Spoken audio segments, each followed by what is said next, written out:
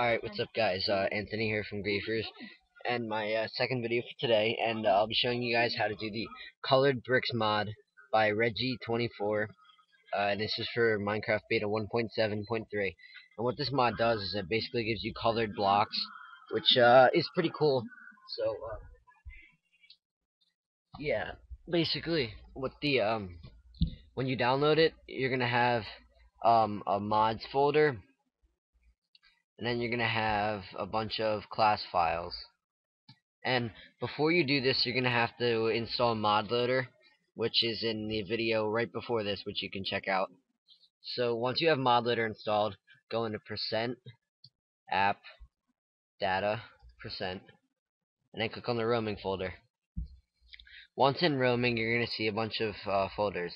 Click on .minecraft, and then go into the bin. You're going to need some type of archiver for this. I like to use WinRAR. Some people use 7-zip. WinRAR is free, and it works really good. So I'm just going to right click on the Minecraft executable jar file and click open with WinRAR archiver. Alright, so we got my Minecraft.jar right here, and then we got colored bricks files right here. And right around here in the Minecraft.jar, there's going to be a meta-inf folder, and you have to delete that. So delete the meta-inf. I already deleted mine. So drag all these files into here. Click OK. So basically, all we did was drag the files from Colored Bricks into the Minecraft.jar. Let's X out of this, and let's test Minecraft to make sure it's working properly.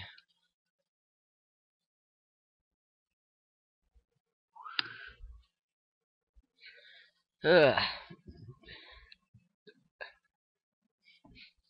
And I don't have too many items, so I'm not really going to be able to show you guys that it did work.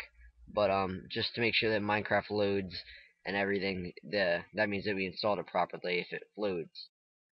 So it does load, and that's how you install colored bricks. See you guys later.